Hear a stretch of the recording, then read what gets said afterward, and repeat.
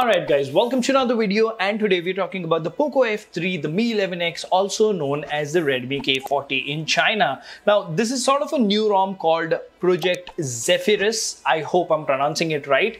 I installed it this morning, ran a few benchmarks, explored the user interface, and I thought, hey, this does deserve a quick review. So that's what we're going to do today, quick review of this particular ROM. So before we get into the details, please subscribe because it doesn't cost you anything and it really motivates us to make amazing content. Now, without further ado, hello awesome people, welcome to PhoneOps. My name is Kailash. Let's get going.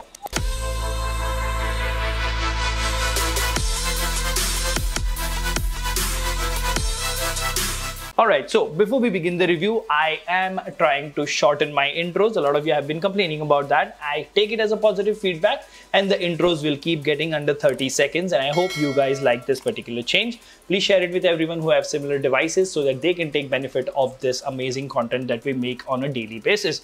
Now what do we have here? We have our Indian Mi 11X running Project Zephyrus ROM, which is based on Android 12. Now it does say ProtonKnockOff because it's heavily based on that particular ROM. Now you need to have the latest firmware to flash this particular ROM. As far as device changelog is concerned, you do see that the list is quite comprehensive. So I won't be reading through all of this because that will unnecessarily bore you guys and make the video longer. But what we have here is clean flash mandatory and properly follow installation method. That is what I did. As much as a lot of experience is what I have in flashing ROMs, I always refer to the official recommended way of flashing ROMs, and I would recommend you to do the same. If flash fails with K install error, try into TWRP merge snapshot and then retry. I don't know what that means. I didn't have any errors. If you discovered any bug and you had to read notes, feel free to report. Okay, so that's all the boring stuff about the ROM. Now let's actually talk about the real deal.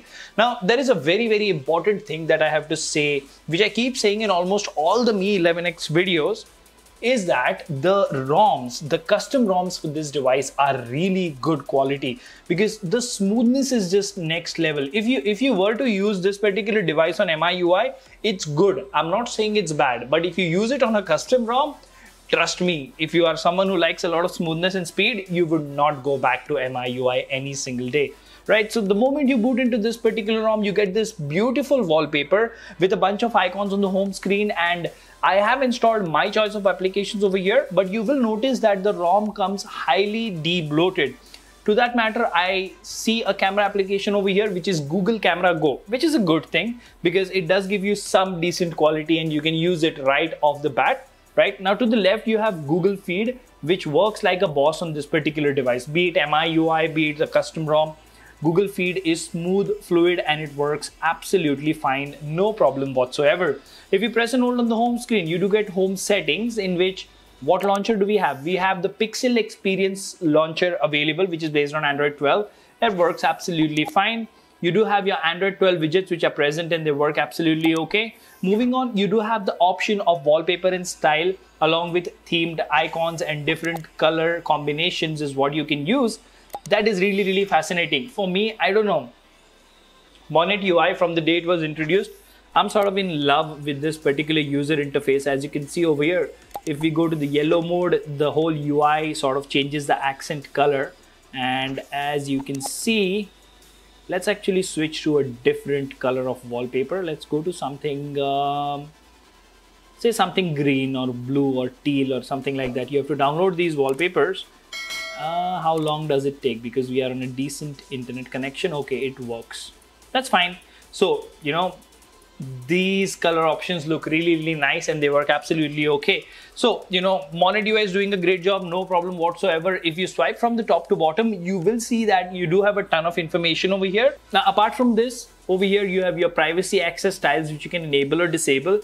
If you go to the edit menu, you do have caffeine, extra dim, always on display off, screenshot, sound search, CPU info, that's about it. You don't really have a ton of customization available, again, because this is based on the Proton AOSP ROM. And if you look at the app icon animations, they are so smooth and fluid. They will just, these are very good animations, and I really hope someday, device manufacturers have these sort of animations on their skins. I would really love to see that. Now, if you go to the Play Store and if you go to settings, you will see that the device is certified, Wideband L1 certification is present, your safety net passes by default. So not only you can enjoy amazing gorgeous content on this beautiful AMOLED display, you can also use your banking applications without any worry, which is always a good thing, right? Now, in terms of connectivity, Wi-Fi, calling, I did not really have any options. So everything is working as expected. Google Feed to the left. Now let's quickly go to the settings menu over here and let's go to About Phone. If you actually go to Android version, you do have their logo over here, February security patch, Proton ASP version is 12.4. That is basically their source code version is what they're using. It does come with a no kernel, and we will soon find out how good or bad the performance numbers are as far as this kernel is concerned. But let's quickly go to the settings menu and see what differentiates this ROM from others. And I'm not disappointed exactly, but I should tell you this, that in Proton ASP or even in this ROM, you will not find a ton of customization because that's not what Proton ASP is known for. So, if you go to things like apps, you will find important Android 12 features like game dashboard over here. So those things are present. That is a good thing. So if you go to battery, you will see that you do have the thermal profiles option available. Moving on, you do have the battery percentage icon and some sort of customization, not a lot of customization. If you go to sound and vibration, you have music visualizer and clear speaker options present. Under display, you do have some customization over here, so pay attention. You do have the show brightness slider in quick settings panel, adaptive brightness button, show brightness slider at the bottom is what you can do. As you can see, it comes at the bottom. That is a good thing. Brightness control. Now on lock screen, you have your privacy access over here. And just a moment here, what we have, show media art, always on display schedule. You can choose to have always on display on all the time. So 8 p.m. to 7 a.m. or let's make it 8 a.m. to 7 a.m. So if you turn off the display now, you should have always on display. There you go. It's present colored icon over here and a battery percentage at the bottom. That always looks good. I have been a fan of always on display, and you see that beautiful Android 12 unlock animation. So, those things are present and they work absolutely fine.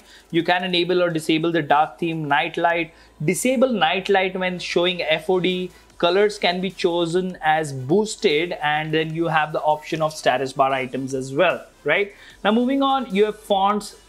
As you can see, real-time changing of fonts. That is always a good thing. Let's go back to the default font. Oh, I didn't see that earlier. Icon packs, you can choose Oxygen OS. As you can see, these things change to Oxygen OS. Signal can be changed to round. Wi-Fi can be changed to inside. These are weird looking icons, but you do have the option of increased touch sensitivity. So you don't really have the 180 Hz touch sampling rate, but in the display menu, you do have the option of increased touch sensitivity. Double tap to check the phone is also present.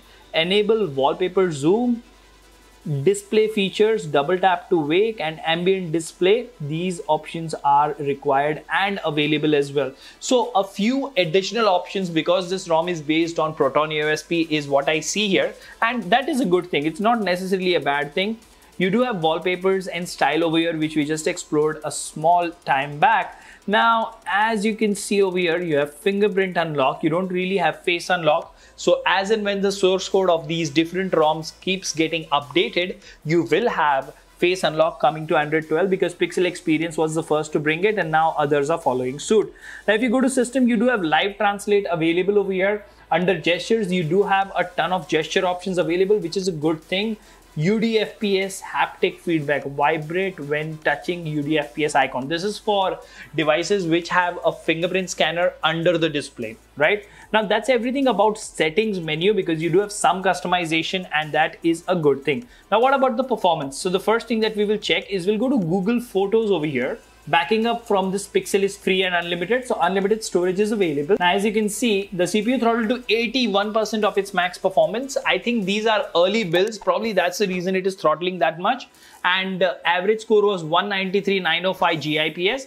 If you go to AnTuTu benchmark over here, You will see that the score is also low over here, 620, 321, and Geekbench does the same thing, 829 and 2658. But in the multitasking menu, it looks fine and it works okay. The ROM is absolutely smooth, no problem whatsoever. Apart from that one force close of the launcher, I've not had any issues with the calling, connectivity, or any problems as such.